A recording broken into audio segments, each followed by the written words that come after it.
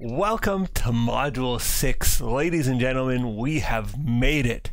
This is our first module that isn't about figuring out what our stuff costs. This is the first module, I think, since Module 2 that I haven't talked about material, labor, and overhead. This is a transition module to get us into using accounting information to help us make decisions. The first bunch of modules are about using accounting information to figure out how much our stuff costs. Now we're going to learn about decision making. This is a transition module though.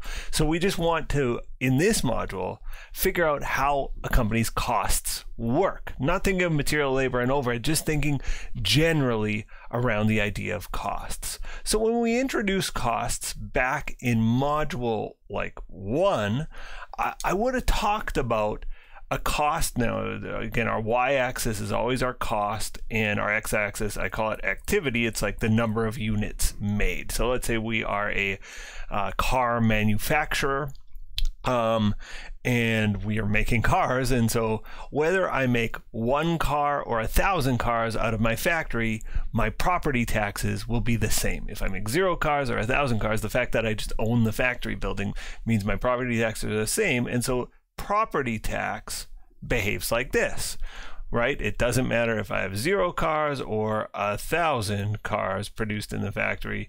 The company or the city that charges me property tax doesn't do it based on my productivity. So property tax, we would say, is a fixed cost, and fixed costs on a graph look like that. There's a straight line from left to right. On the other hand, we have variable costs. So maybe every car we install, I have no idea how many airbags go in a car. Let's say 8 airbags. Well, if I have 1 car, that's 8 airbags, 2 cars, 16 airbags, 3 cars, 32 airbags, 4 cars. I can't do the math. I think my math was terrible there. 3 cars, 24 airbags, 4 cars, 32 airbags, and so on. My airbags cost, if I make 0 cars, 0 airbag cost. And it'll just go up linearly with the amount of cars I produce. And if this, of course, represents a variable cost. Now, a third type of cost that I believe we would have introduced, but maybe we did, maybe we didn't. I actually like to think of this like certain cell phone plans. I have a prepaid cell phone. It costs me $15 a month as a flat rate, but then I pay per gigabyte that I use. And so it has this fixed cost of $15, but then as I use it, the costs go up, right? And if I use it a typical month, I'll use it something like whatever, 2 gigabytes. I don't use a lot of data, and it might cost me $30 all in per month, something like that, right? So that would be my usage at 30 gigabytes. Well, this has a fixed element, but it also has a variable element. I don't know what happened to my voice there. We call this a mixed cost. And so there's all kinds of different costs, and those are 3 simple examples, but in fact, real life can be much more complicated. We can have a cost where our employees, we're making some product and they get better. There's a learning curve. The more they make, the cheaper it gets, maybe because we're volume ordering from a supplier. So we can have a cost that kind of curves downward. We can also, I think of a utilities bill. When I have my utilities bill, the more power I use, the more they charge me because they're not wanting us to be wasteful with power. So my utilities bill actually goes up. The slope increases as I use more. So there's a fixed cost for being connected. It goes up slowly, and then it starts to sort of go up.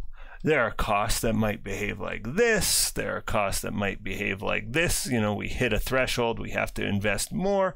There are costs that might look like mini versions of that, little staircases. Wow, my staircase drawing is not very good, but I hope you're getting the idea.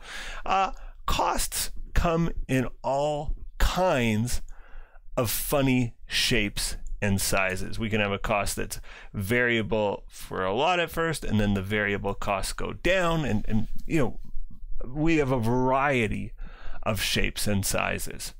So to help make decisions for a company, we have to make an assumption. It's not always a perfect assumption, but it's an assumption we have to make.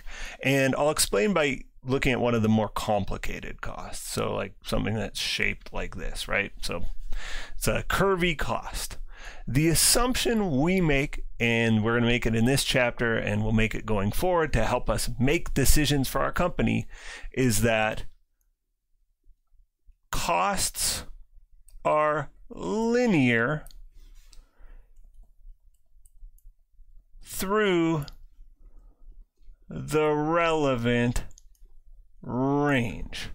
Costs are linear through the relevant range, or a straight line can reasonably estimate a cost through the relevant range. So let's take this company and this cost. Clearly, whatever the cost, it is not linear. It's very curvy. So the first thing is, okay, very likely, let's just say we're a car manufacturer and this is 0. Well, we're very unlikely to manufacture 0 cars. And let's just say this is between, in a normal year, we might manufacture 3,000 to 5,000 cars. And so I draw a little line here and I say, okay, this is around 3,000 and this is the cost around 5,000, roughly. ... Same here. And so really, we're never going to make more than 5,000. We're never going to make fewer than 3,000 cars at this factory. And so we can kind of ignore all this data here. That's the assumption. Now, is it a great assumption? It's not a perfect assumption, but it's good enough for the types of decisions we're making. We're making all sorts of future-oriented decisions, predictions. And we're saying, listen, when we're making cars at this factory, we're always between 3,000 and 5,000. I don't need to worry about 0, and I don't need to worry about like 1 million way out here, as this stretches on. I don't need to worry about 1 million cars because there's no way I'm going to make 1 million cars out of that factory. So they say, listen, just look at the relevant range. And in that relevant range, in that limited area, can I draw a straight line that is close enough to fitting this data? Well, let's try. So I'm going to draw a straight line here. Okay, so I've drawn a straight line. Does it fit my data perfectly? No, right? It's a little higher in some areas, a little lower in others. It doesn't fit this end at all. It doesn't fit that end at all, but we don't care about those ends. We're worried about the relevant range.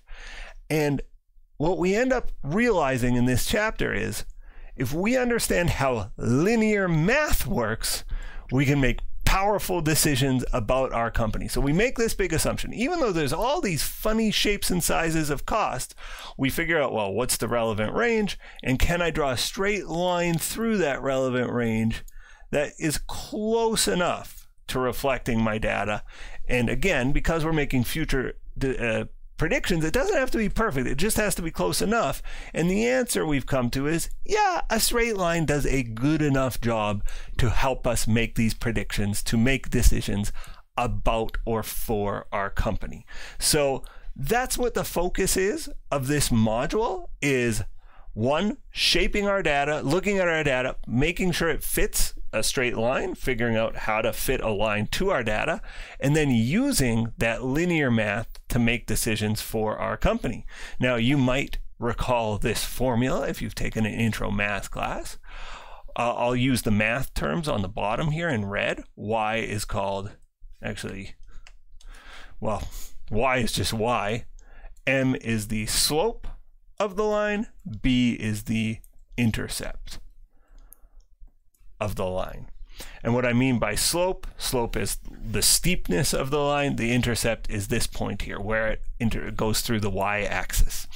Now for us in accounting, we put different terminology on this, but it's the exact same concept.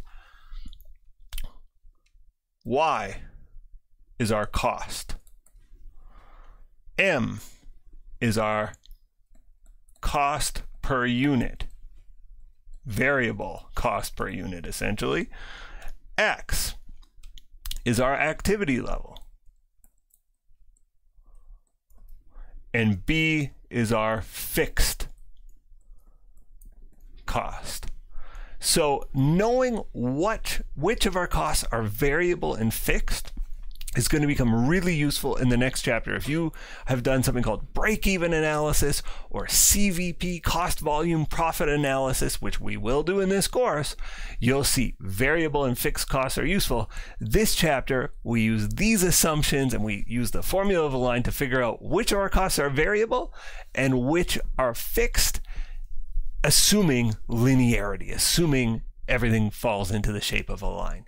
So let's jump into some examples, and I think you're going to really start to follow how this works. Stay tuned for our next video. Bye for now.